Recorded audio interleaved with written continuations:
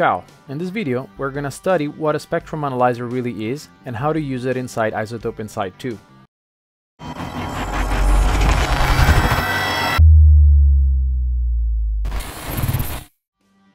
A spectrum analyzer is a meter that measures amplitude across the frequency which encompasses the spectrum of human hearings. Generally, the vertical axis represents the amplitude, whereas the horizontal axis represents the frequency.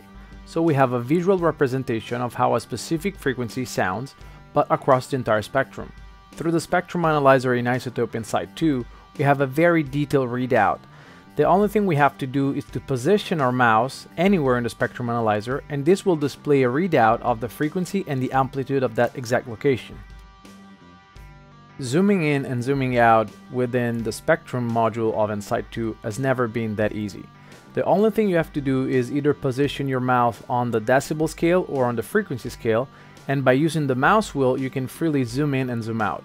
If you wish instead to return to the default view, you only have to double click on either scale. Now, within the spectrum analyzer, the options are key in order for you to customize properly the view. If we go again in the option icon and click with your mouse, the option window will appear from where you can choose the right customization for your spectrum analyzer. Under the option spectrum type, you can select 4 different types of spectrum. The first one, and the default one, is linear. Linear display a continuous line connecting the calculated point of the spectrum.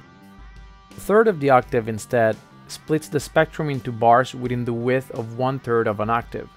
So although the spectrum splits into discrete bands, this option provides a very good resolution, especially if we need to focus on low frequencies.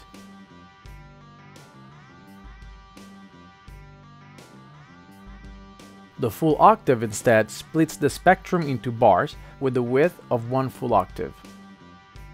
Critical band splits the spectrum into bands that corresponds on how we hear. Each band represents sounds that are considered similar in frequency. The average time of the spectrum is averaged according to the settings. In other words, higher average times can be very useful for viewing an overall tonal balance of a mix, while shorter average times provide a little bit more details in real-time display. Now, down here you see the peak hold, which is generally defaulted off. By turning the peak hold display on, now we can mess a little bit more with the peak hold time right above it. This will let us select specific times that we're going to retain the maximum peak hanging above our spectrum. This is very useful, especially if we need to have a visual representation of exactly what is going on within our spectrum. The Windows options, over here we have Windows types and Windows, will let you control pretty much how you will display the spectrum. The window size controls the trade-off between the frequency and the time resolution within the spectrum, whether the window option lets you pretty much have different amplitude and frequency resolutions based on the windows you choose. The overlaps, which generally is left to 50%, controls how often the spectrum updates. The higher the number, the more the spectrum will update frequently. The problem is that there's going to be a trade-off as you will increase the CPU usage, so be very mindful when using this option.